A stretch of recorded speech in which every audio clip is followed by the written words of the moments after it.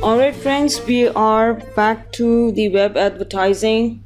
Don't worry about the Powtoon. We're going to talk about it in detail and put your learning to practice. I'm going to teach you how to create an ad, and in fact I'm going to create an ad for Scrumptious Indulgence to give you an idea on what points or on what touch points should you design an ad and then create one using Powtoon, and also how you can integrate it into your web page, into your wix.com web page. It's very easy, no big deal. Okay, so let's get back to the concepts and theories that we're working on right now. Okay, so we have a page, an HTML or hypertext markup language document that may contain text, images, and other online elements such as Java applets and multimedia files, and may be generated statically or dynamically. Okay, depending on how you create that. HTML is a web page. Click or ad click is a count made each time a visitor clicks on an advertising banner to access the advertiser's website. If you've ever been browsing on a web page and on any side of the page, left, right, top, bottom, center, anywhere you find an advertisement and you are intrigued enough to try to check it out, you click on the ad and you're taken to the advertiser's page. Now the number of times it happens at in a given amount of time, that determines the ad click. Okay, so which means that how appealing or attractive that ad is, that people are compelled to visit it even if they are not planning to visit the advertiser's page.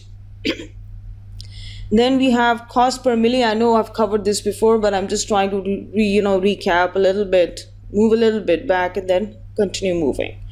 So CPM is the cost per milli, that is 1,000 impressions, the fee an advertiser pays for each 1,000 times a page with a banner ad is shown. Okay, so this is a fee that the advertiser pays. Then you have conversion rate, the percentage of clickers who actually make a purchase. So you have clickers who just go and check out, and then you have from those clickers you have those that purchase. So purchase, the people who purchase, they contribute to the conversion rate. Click-through rate or ratio, CTR. This means it's the percentage of visitors who are exposed to a banner ad and click on it, which means that their internet browser settings are not very the privacy settings are not very high, and they are open to receiving ads, and they click on the ads, and they even go towards purchase. Okay, so how many people are exposed to advertisements? Hit, a request for data from a web page or a file. That's called a hit. Okay, so these are all interchangeable, similar terms, but they are certainly distinct from a certain aspect. You just need to try to read this again to get the hang of it. It's not really a big deal. It's just a description of all the behaviors that people do with the advertisements on the websites. Then you have web advertising or visit, a series of requests during one navigation of a website. A pause of a certain length of time ends a visit. So a series of requests during one navigation of a website. Okay, or a pause of a certain length of time ends a visit. That's known as a visit. How long you visit a web page that is led by the advertiser. Okay, advertised message. Unique visit, a count of number of visitors entering a site regardless of how many pages are viewed per visit. So depending on, it's like a unique visit doesn't matter how many pages they have visited. Even if they have visited none of the pages, or they have visited all the pages, they still feel like it out of the blue they want to visit the page. So that's a unique visit. Stickiness is a characteristic that influences the average length of time a visitor stays in a site. Like, they're so interested that they want to check out every single thing about the advertisement, every single message, every single thing they want to check out. Okay, so and then you have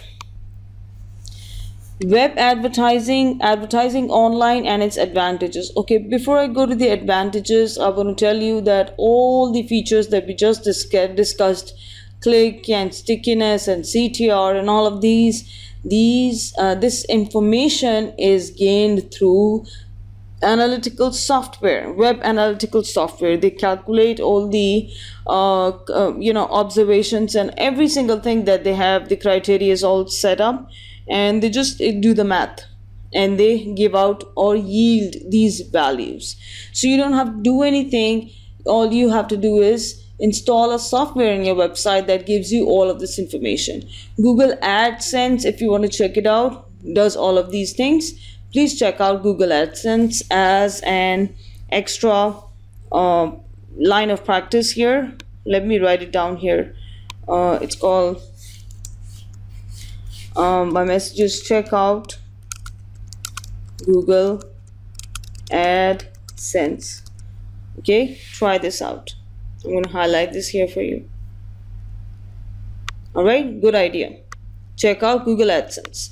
Okay, so back to web advertising advantages. The cost is lower, richness of format is higher, like you're able to provide a lot of high quality music, graphics, animation, interaction. All of these things are at your fingertips, thanks to the progressive technology tools and software that we have available. Then you have personalization, which means we've talked about this many times, like the purchases that are made at Markup VIP. The analytics are able to understand what kind of purchases I make, and then they are able to show me or offer me to see similar pages. Then you have timeliness. The ad is displayed at a certain time. Okay. Then you have location-based advertisement, which we talked about before. It is not possible otherwise. Location-based is like when you have the location tab of your smartphone on, and advertisers are able to send unique messages based on your timing and location, proximity to that place. Then you have linking your website with theirs through the ad images, hyperlinked ad images. Then you have digital branding, which is so easy to create in an online environment.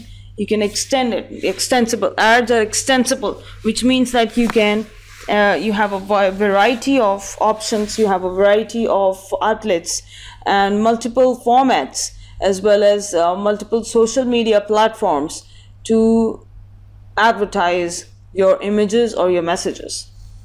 So the spectrum is very broad in terms of online advertisement. Because why do I say that? I mean, think about it. You could do an online advertisement even when you are in the mall, on a kiosks, information kiosks, that's online.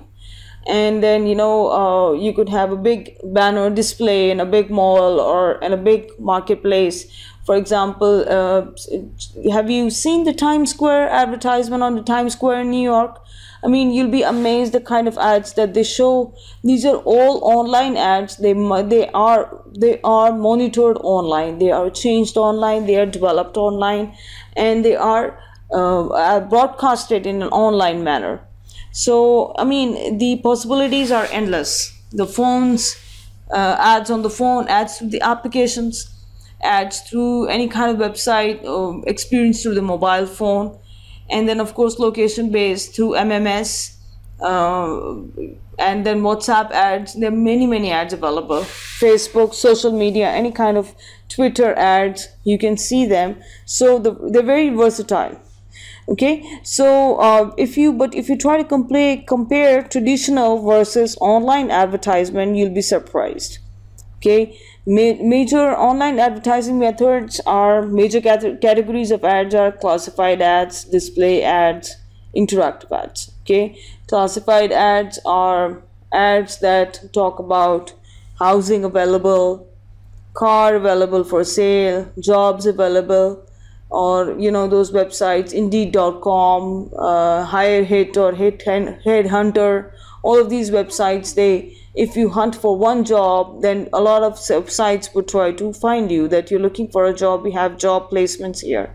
So those are classified ads, ads that are created by through immediate community needs. Your community, immediate community around you are trying to, the demographics come into count here. Display ads are ads that show different images that try to portray specific information about your ads, about your business or your product. Then you have interactive ads in which you try out some kind of a software, or you try out some kind of choices that leads to certain results. So you do have interactive ads. Banner ads on a web page, a graphic advertising display linked to the advertiser's web page. So if you go to any newspaper website, we checked out that before, for example the national.ae, you're able to see banner ads. Okay, check this out. This is the local national, it's called the national.ae. Okay, are you able to see now? Okay, and this is the banner ad by Yasmall. Okay, and if you click on this ad, this is called a banner ad. If you click on this ad, you're able to take a look at the Facebook page, okay, of the Yasmall. Okay, and they're trying to talk about the events that are happening at the Yasmall. All right, immediately it signs me in my Facebook page, and you're able to see it. All right. Okay, so that's how you do the banner ad. Let me readjust the screen here. All right, this is much better. So keyword banners are banner ads that appear when a predetermined word is queried from a search engine. So check this out. If you have a free page here, and I want to check out server side technologies. Okay, and the ads that I see here, okay, this is all information based. Okay, let me look for something more, for example travel. Okay, there you go, this is an ad. Okay, Expedia travel, travel cheap flights, travel gives back. Okay, TripAdvisor. Okay, all of these are banner ads. Okay, and especially the ads, the web searches that begin with ad here. Okay, so these are known as the advertisements, the keyword banners. All right, up next I have online advertising methods. Okay, so you have random banners, banner ads that appear at random, not as a result of users action. Okay, anything that come forward, they're really funny ads that come forward, and some very inappropriate ads that come to you without you trying to ask for it. Okay, so those are the examples of random banners. Then you have live banners, a banner ad that is created dynamically, or whose content is created dynamically at the time of display instead of being pre-programmed with fixed content.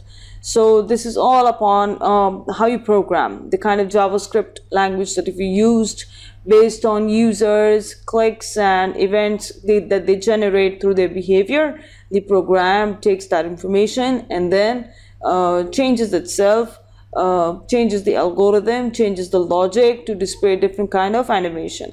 It's like a smart programming, interactive programming, and it's not that difficult as it sounds. It's possible. So live banners are like that. Then benefits and limitations of banner ads. Well, I can think of a lot of benefits. If this was a live class, I'm sure you all would be shouting, banner ads are very attractive when you visit a web page, especially if the web page is very credible. For example, the local newspaper, the national.ae, we believe in that paper. The paper is famous and it is, it's popular for its very beautiful content that they have, and great journalism. So what happens is that if you see a banner ad in pages like these that are very credible web pages, you tend to believe in that ad. You know that the ad is not only authentic, but it would be favorable to you in some way or the other. So benefits are many. it attracts the eye, and you are able to also, as an advertiser, reach a wider audience. Then limitations of banner ads. Well, banner ads, they do annoy sometimes, okay, especially if it's a random banner ad. They annoy, they prevent you from working, they disrupt you, they're disruptive, and then sometimes they even persistent, and you have to go to your internet settings and then remove them from your list, which is not fun, okay, because then you're actually preventing other cookies from coming to you, other information coming from to your website. So and sometimes these banner ads, they feel like as if it's a virus or something, so it becomes suspicious at the same time. Then other kind of online ads, you have pop-up ad, an ad that appears in a separate window before, after, or during internet surfing or when reading an email. Okay, pop-up ads, we all know what they are. Then you have pop-up under ad, an ad that appears underneath the current browser window, so that when the user closes the active window, the ad is still seen on the screen. I'm sure you've all seen that. You're done working, you close your browser, and then you see something shining, you won $1 million, stuff like that, which is all nonsense, I believe, but it happens all the time. So they have a term, and the special term is called pop-up under ad. Okay, other kinds of online advertising include email advertising, email marketing. Okay, I'm going to make this the last page of this video, and I'm going to continue in the next video. I don't want the videos to get too long. So you have email marketing, a form of direct marketing which uses email as means of communicating commercial messages to an audience. We've all seen those. You know what? I'll just show you my email client here. And these are the promotions. Okay, paintball game with 200 balls. I mean, did I tell them to send me emails? No way.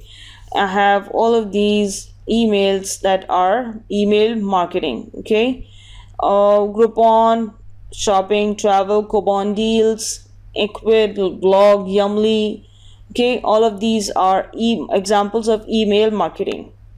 Then you have email advertising, and adding advertisements to email messages sent to customers. So the major advantages and limitations of email advertisement is that it most of the time, the disadvantages, it ends up in the spam box or ends up in another box. Okay, so there is a risk that the user will never read your message. Okay, and then major advantages that if done beautifully, there are many ways of doing an email advertisement. One of the most common methods of doing email advertisement is to make it very personalized and to have a very good content, grab the reader through the content, and make it very urgent and immediate. And urgent, the word urgent won't do. You have to use have a choice of words that create urgency in the reader. So many ads like these, they fail to reach the customer because they're not designed well. But if designed well, people do open up these ads and they do try to understand what they're trying to say. Implementing email marketing, email advertising is just what I explained. Try to think of the steps you can Google this easily. Try to think of the steps to create an email advertisement. Okay, in fact, in Put Your Learning to Practice, I will do just that. I will create an email advertisement for my users, and I will show you how you can create an attractive email advertisement that will actually have a conversion rate, which means that I will have an active clicking to my website, and I will also have people purchase the website some way or the other. Okay, so let's work on this. So two things we're going to cover in Put Your Learning to Practice: Powtoon and email advertisement. Alright then guys, I'll see you in the next video. This chapter is about to end, don't worry, but this is a very important chapter, technology based marketing. Okay, so see you shortly. Bye bye.